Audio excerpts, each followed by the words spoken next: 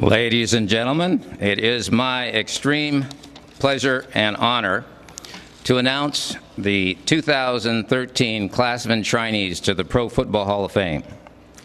They are Larry Allen, Cris Carter, Curley Culp, Jonathan Ogden, Bill Parcells, Dave Robinson, and Warren Sapp. Congratulations to them all. Thank you very much.